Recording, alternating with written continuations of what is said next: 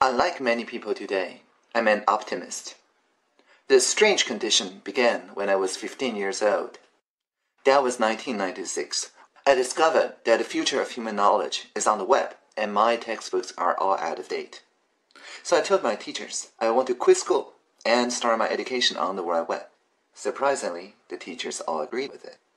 Then I founded a startup working on web technologies, and I get to join this fabulous internet community that runs with this crazy idea, an anarchistic, no one was in control political system that powers the internet till today. Today, I'm Taiwan's first digital minister. I'm putting into practice the ideas that I learned when I was 15 years old. Rough consensus, civic participation, and radical transparency. Surprisingly, it's working, and it's transforming our society.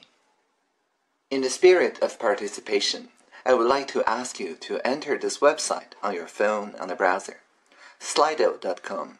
That's SLIDO.com. This website will ask you to enter an event code, and it's the number you see here on the screen. That's today's date. Once you're in, you can ask me anything. And if you see a question from someone else that you also like me to answer, you can like that question. I will answer the questions right after this 10 minutes talk, starting with the questions with the highest number of likes. In 2014, there was a live demo of mass participation. We occupied the parliament for 22 days. At the time, the MPs in Taiwan were refusing to deliberate a trade service agreement with Beijing, and so the occupiers got into the parliament at night and stayed there.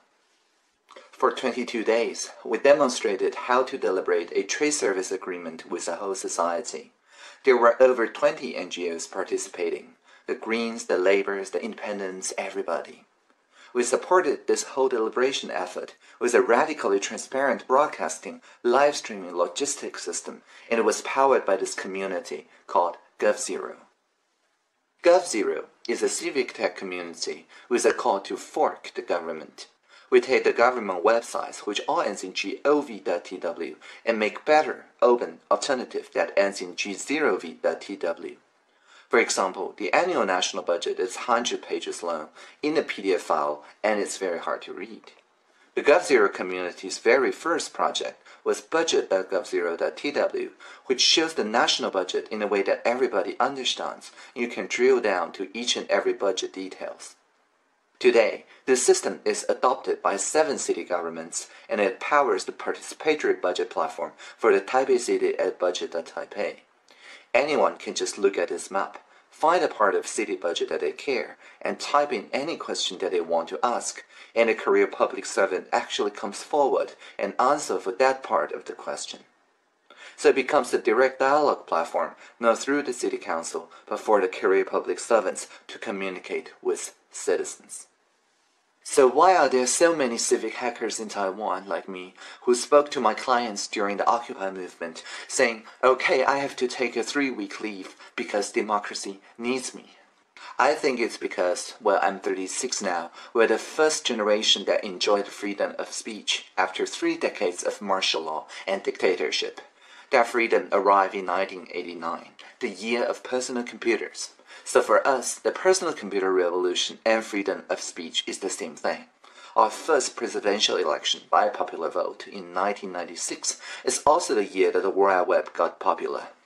So internet and democracy, they're not two things. It's one and the same thing in Taiwan. And so for the past 30 years, when we see free software, we always think of freedom of assembly, freedom of speech, and never free of cost. We know that freedom is never free of cost. Our parents' generation, our grandparents' generation paid dearly for it, and we need to use the software freedoms to keep it free, as we did during the Occupy movement in 2014. And the movement caused a revolution, although a peaceful revolution. There was a radical transformation of social expectations at the end of 2014, and many occupiers just found themselves elected mayors when they did not expect it. And because of this, the Prime Minister resigned, and the new Prime Minister and engineer said, okay, from now on, crowdsourcing and open data are just going to be the national direction. So the occupiers and the civic tech people who supported them were then invited as mentors, as advisors to the public service to solve issues like Uber. Now Uber is very interesting because it is a meme, a virus of the mind. The meme was called sharing economy, and it says that algorithms dispatch cars better than laws, and so we don't have to obey laws. The meme spread through apps, from drivers to passengers to drivers. You can't really argue with the meme, just like you can't argue with the flu. It's not in the same category. And so there's protests. The taxi drivers surrounded the Ministry of Transport and demanding negotiation. But how do we negotiate with the virus of the mind? For us, the solution is through a deliberation that involves thousands of stakeholders. It's a scaling down of the deliberation we just did with 500,000 people during the Occupy, and so we think we can do it. Deliberation, thinking deeply about something together, is an effective vaccine against the virus of the mind. And when everyone listens to each other and form a consensus, we become immune to divisive PR campaigns in the future. A proper deliberation with the focused conversation method involves 4 stages. The first stage is facts, where we collect evidences, first-hand experiences, and objective data. And then after that is confirmed, we move to collect everybody's feelings about those same facts. You may feel angry, I may feel happy, it's all okay. And after people converge on their feelings that resonates with everybody, we then talk about ideas. The best ideas are the ones that address the most people's feelings. And then we translate those ideas into legalese and sign them into decisions. However, if the decision-making process is not transparent, people on the street would speak a different language than people in the government. We need mediators, we need facilitators, because otherwise people are not even agreeing on basic facts, let alone each other's feelings. In that situation, ideas become ideologies, virus of the mind that blinds people to new facts and to each other's feelings. And so our first step is open data, that is making all the facts available. Not just numbers, but also meeting records, study analysis, and ask the private sector and the civil society to share what they have. Next, we created an interactive survey on Polis to ask how people feel about those facts. We sent all the stakeholders a Polis survey at the same time to ensure a diverse group of participants. 4 groups of people soon emerged: taxi drivers, Uber passengers, and other passengers. And the Polis system shows each group how well their shared sentiments are received by other groups, encouraging participants to contribute ever more inclusive statements that show up as majority opinions. And the interesting thing is that it lowers people's antagonism, because you can see all these people on different sides are actually your Facebook and Twitter friends. You just didn't talk about this over dinner. So over 3 weeks of time, people actually converged on the center. At the beginning, the people were on all the different corners, but because we say we only give fighting power of anything that people can propose that can convince a supermajority, that's 80% of people, people compete to bring better ideas that resonate not only with like-minded people, but across the aisle. And after we get a set of feelings that resonates with practically everybody, it's now much easier for the government to meet with all the stakeholders and check with them one by one. Here is the consensus of the people. Do you agree? And if you do agree, how do we translate into law? They're bound to the words that is said during the live stream consultation, and so the stakeholders agreed. When we ratified their agreements in August 2016, everybody knew that it's coming, and everyone anticipated it. So today, Uber operates legally under the new framework, but so did the taxi companies who are now adopting the same model that Uber is using for dispatching its cars. So this method works. Now the next question is, can we scale this process of listening? Right after the ratification, I joined the cabinet as the digital minister to explore this possibility through PDIS, the Public Digital Innovation Space. We're like policy labs in the UK at a national level. We have designers, programmers, and we're automating away a lot of those chores of the public service. We're bringing radical transparency to the cabinet. By that, I mean all the journalists and lobbyists get to ask me questions, but I only answer publicly. And it's not just to them, but also for internal meetings. For all the hundreds of internal meetings that I had since I was the minister, everything was transcribed and published. The written record was for everyone to edit for 10 days, and then we publish it.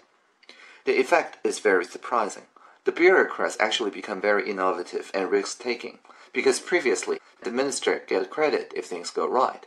But now, with radical transparency, if things go right, they get the credit because their name was on the transcript. And because this is experimental, if things go wrong, it's all my fault.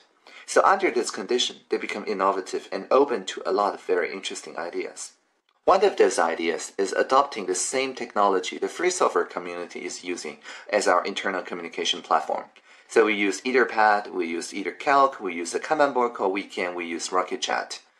Previously, the roadblock was on cybersecurity, but we were able to find the Sandstorm.io, a community platform that solves the cybersecurity problem through sandboxing.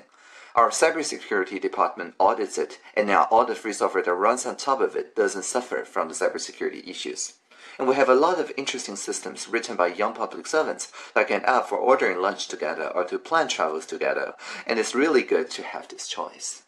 Also, we had an e-petition platform for people to participate online. It's like the We the People platform in the US. It did not receive much attention because for cross-ministry issues, people would just get those very blank, very bureaucratic answers that doesn't really solve their problem but just explains why they can't do much about it. And after I became the digital minister, we asked each ministry to send a team, at least one person, to serve as participation officers. We assembled this virtual team of 50 people online using RocketChat and all those tools for online engagement.